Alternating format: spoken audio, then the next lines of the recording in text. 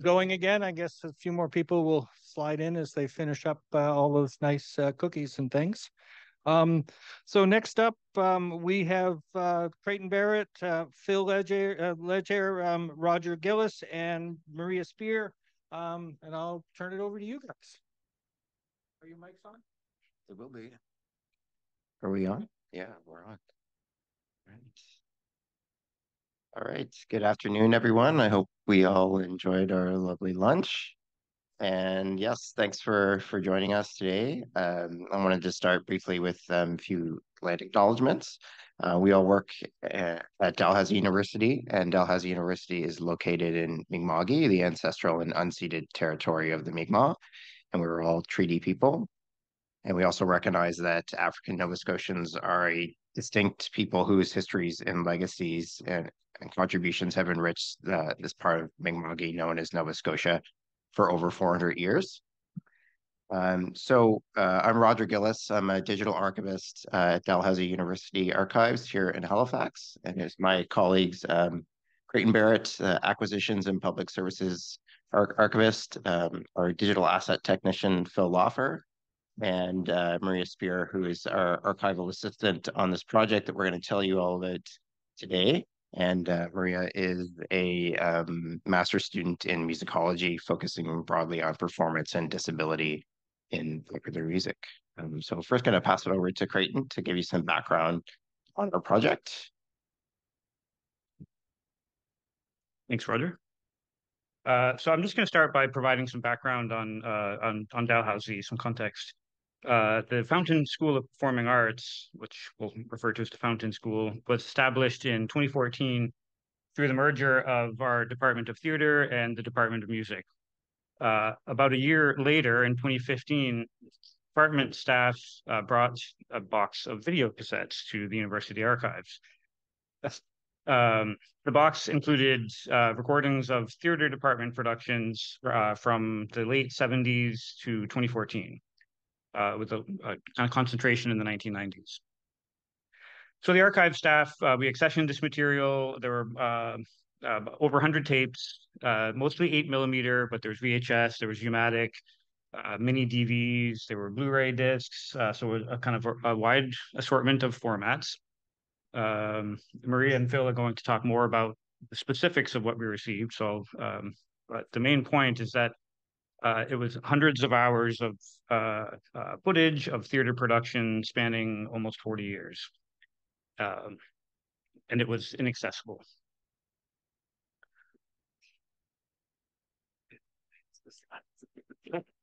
Yes, this is the clicker. Yes, yeah, I've got it. Yeah, thank you. We're operating from different. Different. Okay, yeah, thanks. Yeah, thanks, Roger. Okay. Like many archival repositories, we have a large collection of audiovisual material that is hidden and at risk due to obsolescence and decay, lack of playback equipment, inadequate metadata, and a variety of other factors. And when the school delivered this collection, we were engaged in some exploratory work around audiovisual digitization. It was a bit random what we were selecting. They were almost like research projects or pilot projects that were kind of focused on designing workflows and technical specifications, looking at partnerships, and just kind of working on capacity building. So that was the context for when this material came to us. It was very timely, and we ended up sending the entire batch of material out to be digitized. The vendor returned the cassettes and 4 external hard drives with terabytes of data that we transferred to a storage environment. We put the physical media in storage. We had a basic inventory of the material, but it was still uncatalogued and essentially inaccessible. So at that stage, I would still call it a hidden collection. We didn't have a finding aid or anything that allowed people to know what we had. Great. So here's just an example. This is a still from a 1983 VHS recording of A Midsummer Night's Dream. The quality is what you might expect from a VHS tape recorded in the 1980s. We'll get to that. When this material came to us, we were also deeply involved in efforts to develop digital preservation infrastructure and processes that were aligned with, international digital preservation standards. We were also in the process of finalizing a university-wide records management policy that was approved in 2016. So this transfer was kind of unexpected, but it also represented what we thought we were going to be getting, which was a deluge of analog and digital records transferred from various places across the university. In 2018, we released a public tender for digital preservation services. And we also hired our first university records manager, Courtney Bain, who's not here today. But so there was a lot of other things happening. And later that year, we signed a 3-year agreement with Artifactual Systems to start developing our digital preservation infrastructure. So we were kind of, shifting gears into that. We were doing less audiovisual digitization at that point, but that content was helping us to kind of develop the overall system. And so the whole point of this preservation work is so that we can provide access to our collections. It in storage for a number of years, and then in February 2022, we received a routine reference question that involved a specific production, Bertolt Brecht's Caucasian Chalk Circle. So there was a faculty member who was involved, and they were looking for footage of the play. And that request prompted a whole flurry of activity that culminated in the project that we're here to share today. We had a recording of the production, and we were able to fulfill the request, but it highlighted a number of questions and challenges, such as who can access this material and how, what do we even have, and some other intellectual property questions that Roger is going to speak about. So through winter 22, we started looking at this content again, and we were finally in a position to start moving material into our digital preservation system. So we had a graduate student intern, Elise Batson. She did some cataloging, to kind of, again, more exploratory work. But we didn't have the resources to kind of manage this material or curate it in a timely manner. So we started talking about the scope of work and what we could do with the Fountain School. Thank you.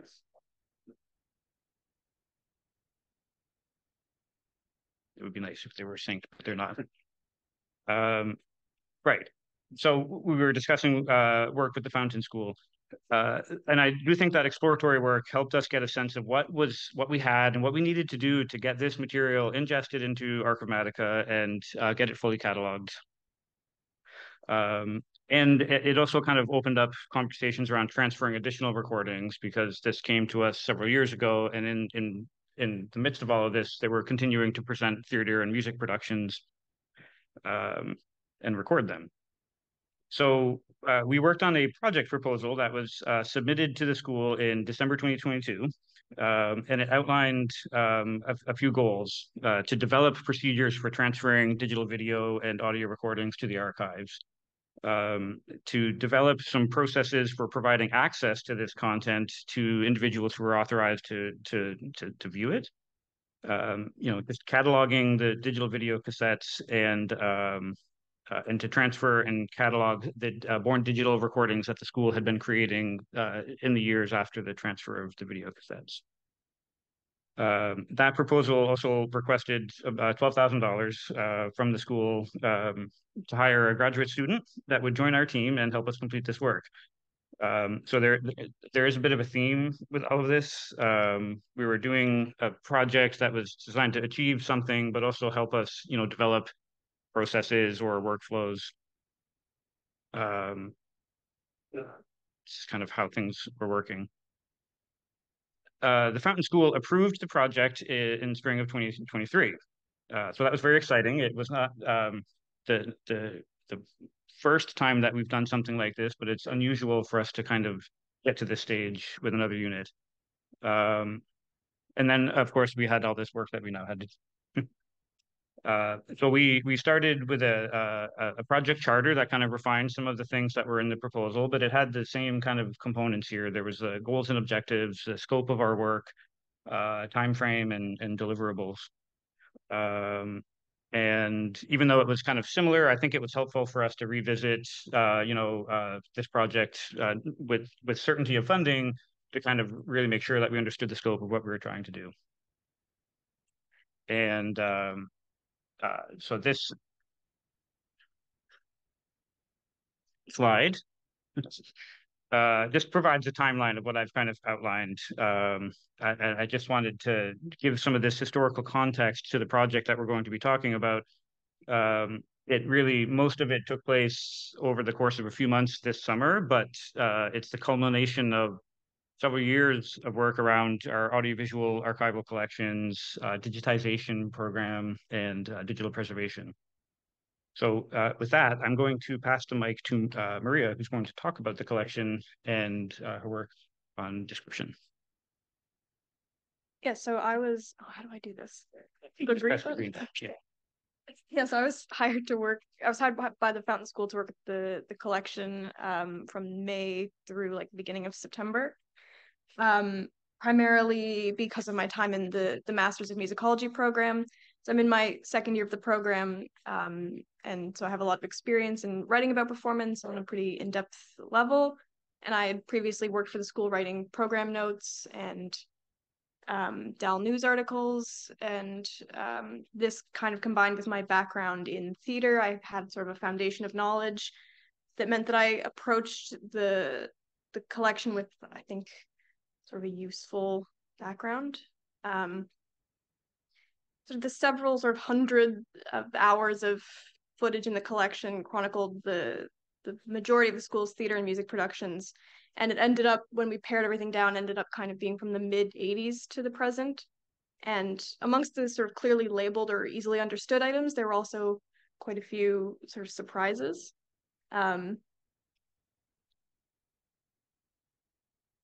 There was a group of videos I affectionately dubbed the Czech conspiracy that consisted of apparently related items that didn't fit within the nested structure that we'd established for cataloging the material. And it ended up being a selection of candid footage shot in, I think, the mid-'90s from a prof's vacation in the Czech Republic, as well as a Czech language play that must have sort of found its way into the box of VHS tapes at some point. There was a great deal of video of in-class presentations and performances, primarily year-end projects from theater students. These were different from sort of the large-scale productions that were put on by the department, and the discovery of this material kind of led to a lot of discussions about sort of archival appraisal and the relevance of keeping these items over these large-scale productions. And then there were some really sort of strange and wonderful discoveries. These included a full bootlegged copy of the 1925 Russian silent film Battleship Potemkin. Don't know how I got in there, as well as a 2-minute stop-motion student project of a claymation wizard traversing a forest, which I still don't know what class it was from, who made it, but it's like my favorite thing in the whole collection. So one of my earliest tasks in starting my position was simply to download and watch pretty much every video in the collection and just figure out what the material was, and sifting through hundreds of items in order to discern what was a production recording and what was superfluous to the project's aims took a significant amount of time and whittled down the number of items in the collection by about 40. So I relied on a number of sources in order to glean the information necessary to describe the items in the collection. One was the 2008 version of RAD, which became a dear friend to me and a light in the darkness. And thankfully I was able to primarily use the theater department's programs and posters that were already housed by the archives to pull information about production dates, directors, producers, music supervisors, and where the productions were staged. And also found it necessary to include titles and authors of each production in the descriptions themselves. And then in the absence of a program or poster, I had to do some detective work in order to get the information I needed, which is where the archives catalog came into play, which it has pretty much every back issue of the Dalhousie Gazette which is the university student newspaper dating back to like the 19th century. So I was able to approximate years for some productions based on either what was written on the physical tape or just by watching the actual material. And then I was able to search the catalog for issues of the Gazette during specific years and then see which ones made reference to or advertised the production on which I was working. And sometimes this would be a review after the fact, or sometimes there would be like a tiny lower third ad that included the name of a production and its date range. And the information I chose to include in the descriptions was based on what I would find most useful if I was trying to access an item from the perspective of an art student. So we had some discussions about including the names of the lead actors or maybe a brief log line about the actual content of a production. But I came to the conclusion that if a student was seeking out a video of a specific play, then they already knew the content of the play that they were looking for, and that so many of the productions were ensemble pieces that it would be difficult to choose which students' names got top billing like in the catalog. So in determining what we were keeping from the long list of items, we had to come up with a structure that not only accommodated the material, but made sense from the perspective of the standards of archival cataloging. And we settled on creating a sous-fond of the arts and social sciences font entitled Stage Productions, which were then divided into series by production season. And this was another choice that was made based on accessibility from the perspective of an art student. So it's consistent across amateur and professional music and theater that any sort of large-scale production is advertised and sort of organized internally by the season in which they're performed. And in the case of those produced by the Fountain School, the season is the academic school year. So for example, a production of The Art of Success, which ran from November 30th to December 4th of 1993, can be found under the series heading of 1993 to 1994 season. And this also makes search functionality and navigation easier, so users are able to view chronologically the list of production seasons, select the subseries name that corresponds with the production records for which they're looking, and view all of the records we have associated with the production, which at this point includes the video of the performance as well as the program for most of those productions. And Phil. All right, so the Fountain School performance videos, they were transferred to the Dell archives in 2 accessions. So the first accession came in, as Creighton mentioned, came in 2015, and it was all analog, so it was made up of about 187 performances created on VHS, U-matic tapes, 8mm tapes, with more recent performances on rewritable DVDs, and they covered up until about 2014. Now, these performances were digitized externally in 2016. The vendor ripped the raw data from these video carriers into stable archival video formats, performed normalization to make for compressed, smaller, excessively sized video files, and widely used formats for dissemination. Now, unlike other analog records like text and photos where the data is available for a long time, if stored properly, these more modern information carriers are subject to data loss in only a couple of years. Format obsolescence, ever-present problem in archives, and the rapid change of what the popular media carrier du jour is, coupled with the regular degradation of the carriers, poses an existential threat to the data stored on them. Now, factor in the dwindling number of people capable of operating and maintaining this equipment, or the likelihood of even being able to obtain players to begin with. Digitizing the tapes and discs soon after accession was pretty much essential in setting the groundwork for future preservation. We switch. Yeah, we did. Okay, excellent. The second accession from 2023 was born digital. So it was made up of about 111 individual performances from 2015 to present, and was transferred to the archives through a lengthy file transfer process from Fountain School OneDrives. Now, these folders were transferred onto the Dell Archives secure JScape transfer server, kind of like a way station for storing digital files prior to preservation. And unlike with the analog records that were sent to the vendor for digitization tied to physical items, the digital accession contained many formats with inconsistent file naming and performance metadata, which, when adding them to the finding aid, made for much detected work, as Maria pointed out.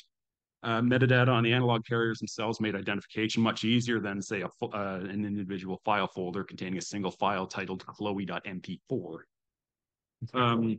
Earlier fast accessions included supported Fountain School material, as Maria pointed out, with programs and posters. They added in the descriptive work. We'd scanned and made accessible all these programs and posters, about 100 in all, after the description of the videos was complete. And these programs and posters also kind of made for a searchable, colorful addition to the finding aid in the face of intellectual property concerns, which prevent public display of performances themselves, which we'll get into a bit later. 13 terabytes of digital video files made up these two accessions, and they currently account for about 83% of all of our digitally preserved archival records. Many of these files were transferred at ingest speeds that would have been great for someone scouring Napster for music in 2001.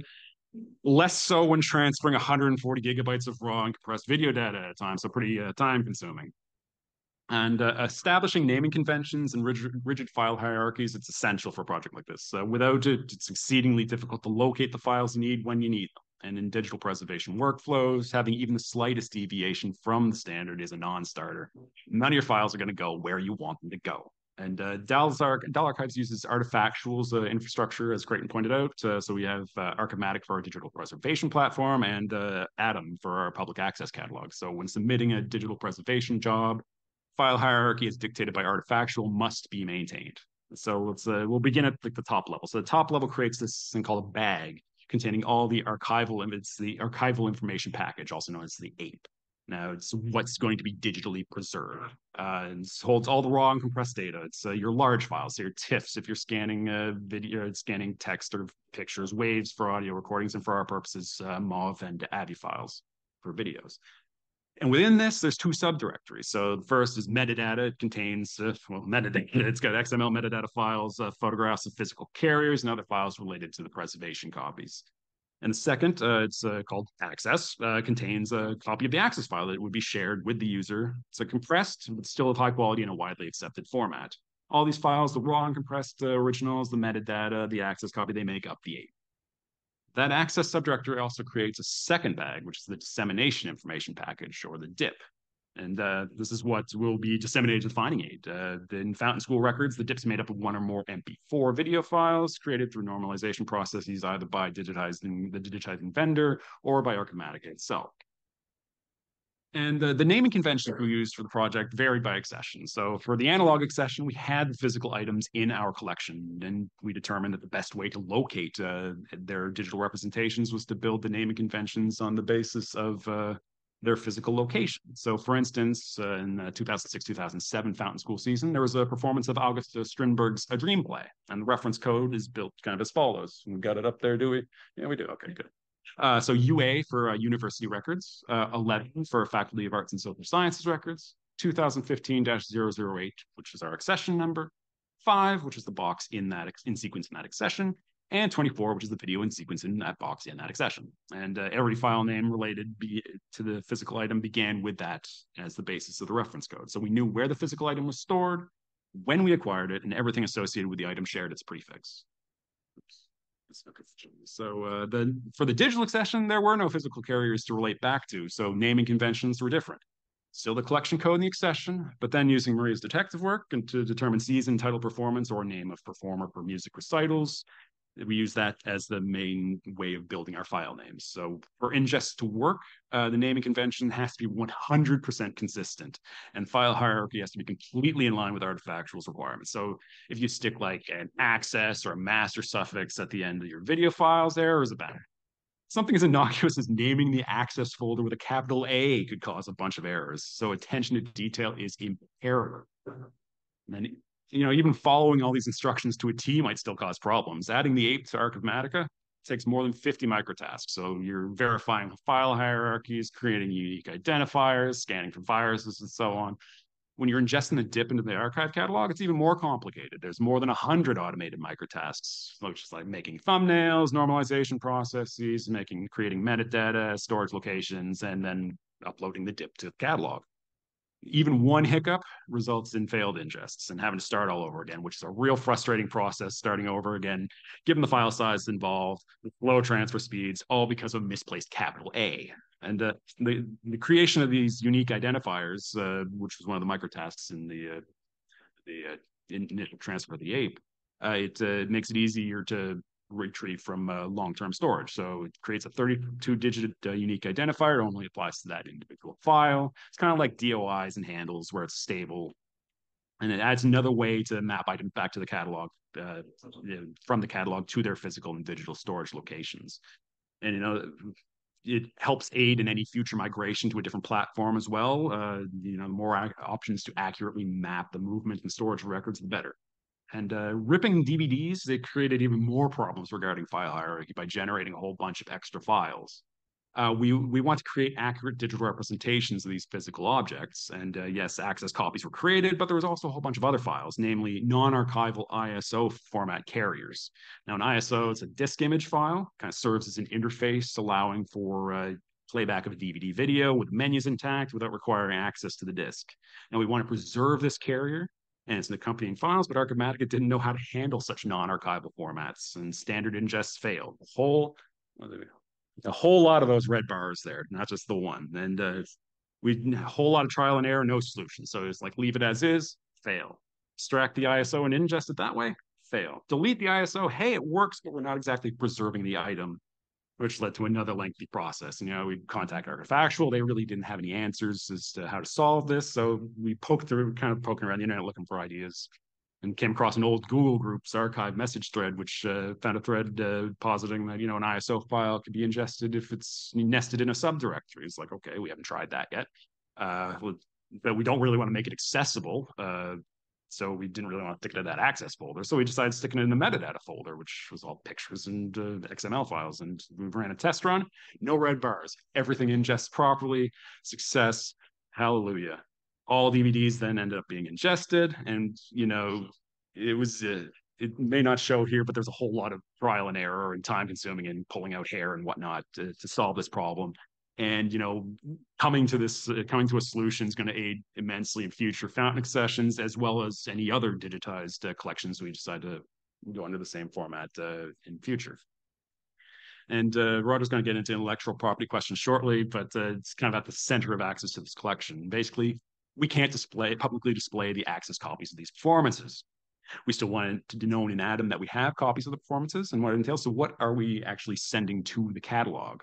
How to submit and ingest, we need two things. What we're ingesting, which is the ape and the dip, and where we're sending it, which is the location in the finding aid. So in Atom, each archival description has its own identifier, and we call it slug. So it's kind of like a chunk of a URL linking to a description in the finding aid. And as we arranged all the performances by season, these would kind of serve as the targets for all these ingests. So for instance, with the Dream Play production, which I mentioned earlier, Box 5, Video 24, was performed in 2006-2007. So transfer submission contained the directory that had the preservation and access copies and the metadata. And the access system ID would direct the access copy to go to that season in Atom. But we still can't disseminate the video in the catalog, though. So to get around this, we had to create kind of like separate transfer configurations, undertaking the same steps as preserving the ape, but also preserving the dip for future access. And once they're both stored, we conducted what's called a metadata-only dip upload, which creates a like a dummy item level description in the finding aid to be populated by useful metadata related to the files and to build the archival description. So on the public side, the user can see the file name, media type, file size, when it was ingested, and it's nested under its correct Fountain School performance season. The backend also maps back to that unique identifier, so it makes for easy retrieval of the ape or the dip whenever it's requested. And now, while we cannot publicly display the videos, we can display the metadata associated with those videos to help direct future access. And Roger's going to get into intellectual property questions dictated in the collection and how requesters can go about accessing.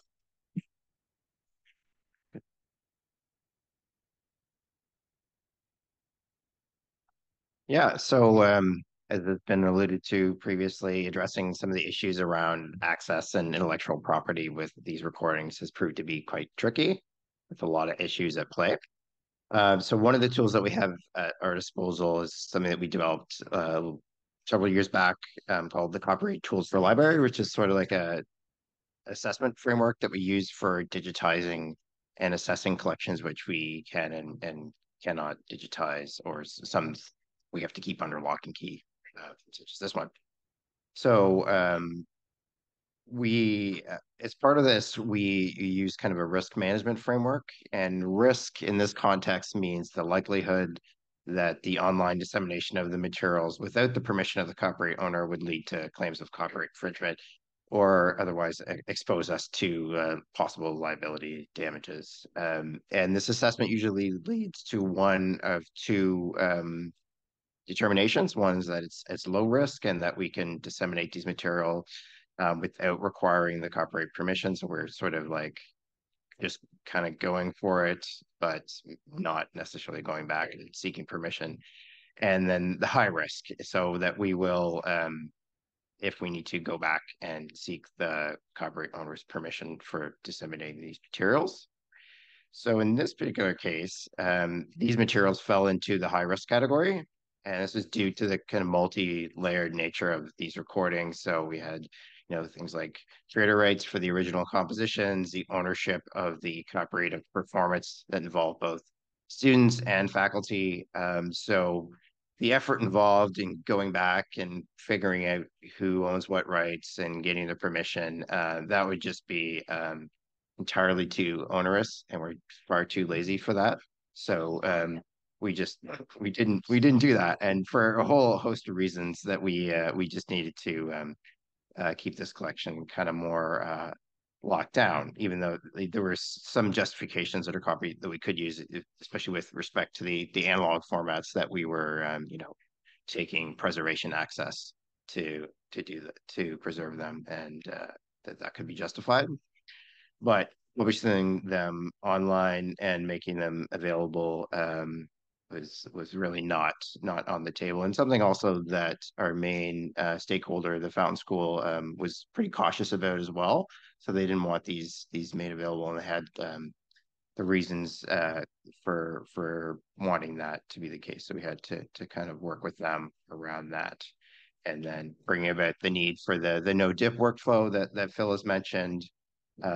So that was sort of what we more or less settled on, and in a happy medium as we could do. But there were cases in which this material did have to be made available, and when people requested it, and we had to kind of look at those requests and provide access when we needed to. So there's different scenarios within the Fountain School that they had where we didn't really think about when we were thinking about this collection, that they had certain circumstances under which students would come back to them and say, request these materials if they had like a job interview, and or they need to showcase their work. This was actually like kind of like a scholarly output for them.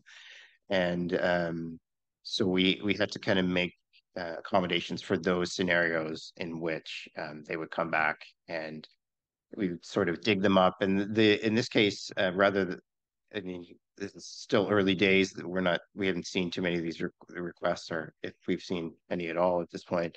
But they would often be mediated through the Fountain School, which is a different approach than what we're used to, because typically users would come right to the archives, and then we would be able to mediate those requests. But in this case, they came directly to the school.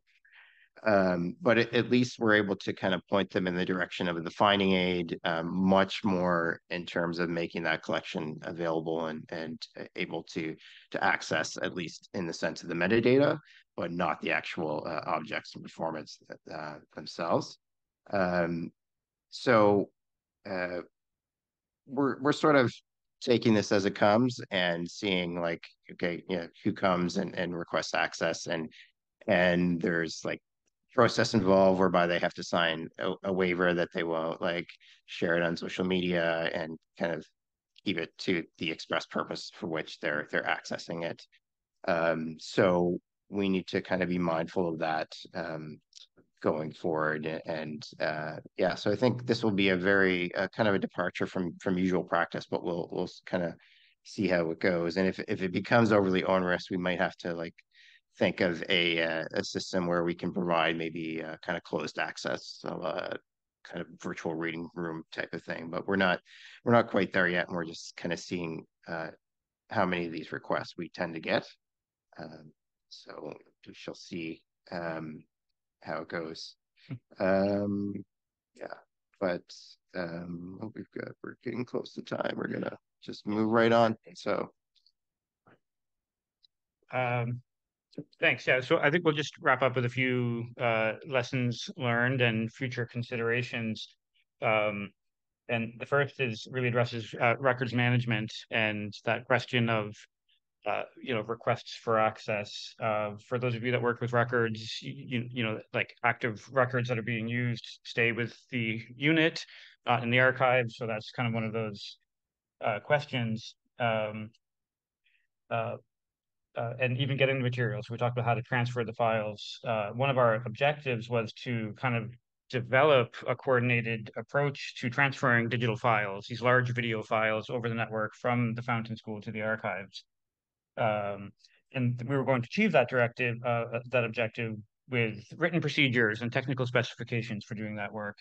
And I think in retrospect, the objective really should have focused on records management processes and classification and retention schedules that we still don't have for this type of content.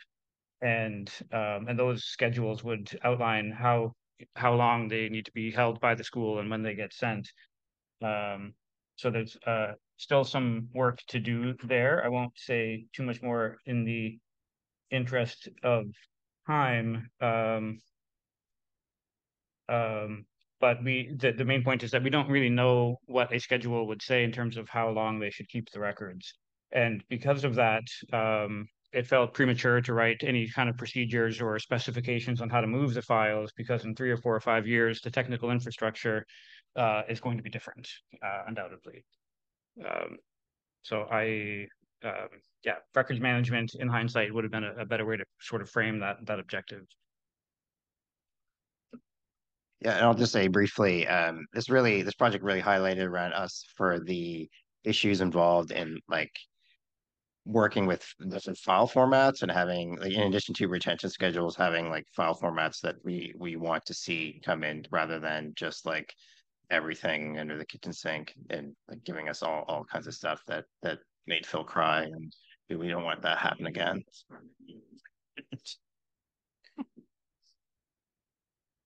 And did you want to speak to your? We're out of time. 6 minutes. Number of challenges. So that, yeah. I think we'll leave it at that. All right. Thank you very much, guys. That was brilliant.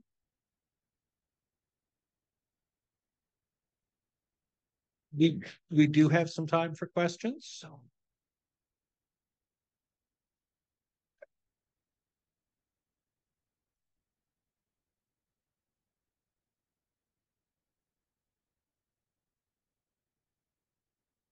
Hi, I don't know how much of a problem the file naming conventions were, but if it's a problem of like manual entry, was it considered, or could you use a command like grep to just output the ones that may, raise some issues before importing and then getting back the results? Or was it more of an issue of the file format? And that was just like, a fun little side thing about the A.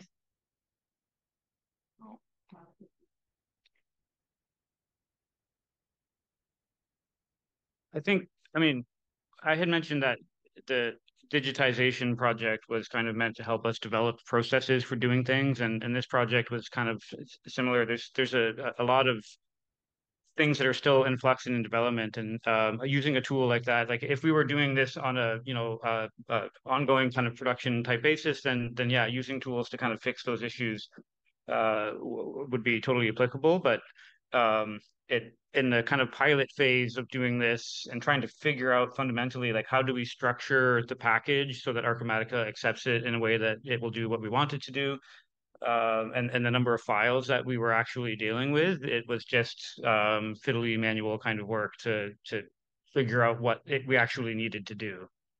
Yeah, kind of like a reinventing the wheel unnecessarily, but it was our first try at it. Yeah. So it's what worked for us at the time, and it's definitely something to take into account with undoubtedly future projects along this line.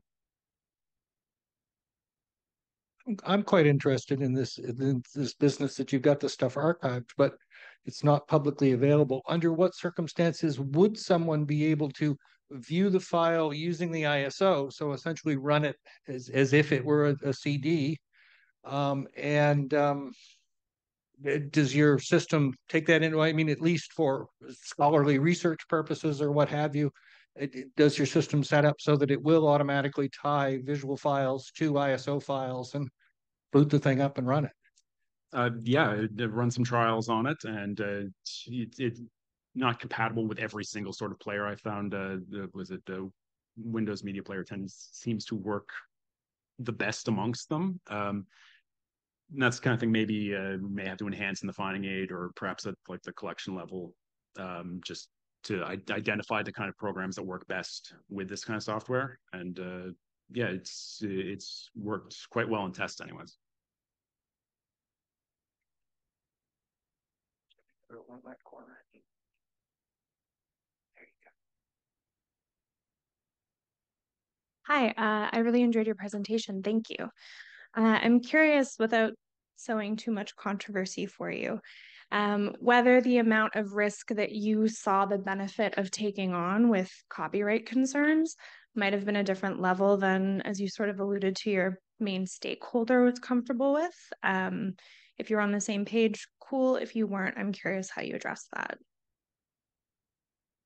Yeah, I guess we really they funded the project too, so I think that kind of fed into us kind of having to go with their concerns too. But yeah, that's interesting because we haven't really had that conversation just yet in respect to digitization. I mean, we've been actively digitizing for a while, like what our appetite for risk is. And I know we've used this the same thing before, the same framework, and the thought, well, you know, we'll just kind of digitize it all sort of all later. And it has come back to bite us in a few situations where we've had people come back, and we have takedown protocols in place for that. So that's part of our framework, is people have requested that we have digitized stuff, and we've had to take it down as a result of them raising issues with us. Yeah, but with this particular situation, it wasn't something we were totally comfortable with. But in other situations, it's really on a case by case basis whether that appetite for risk is there. I think just to add to that too, there's a difference between like viewing things in the library than putting it online, right? And so like that was where that assessment kind of came from, was like the online access. And if it was a private collection of video, we may have come to a different conclusion about that risk assessment. Like we have other sort of content that is available online from private donations. This is like an institutional collection though, and so it was a different factoring of the criteria, I guess. Have you checked to make sure you don't have any long lost missing footage from the battleship Potemkin? Like do with that, 20 seconds that no one else has. All right. Well, thank you very much. And next up, I think.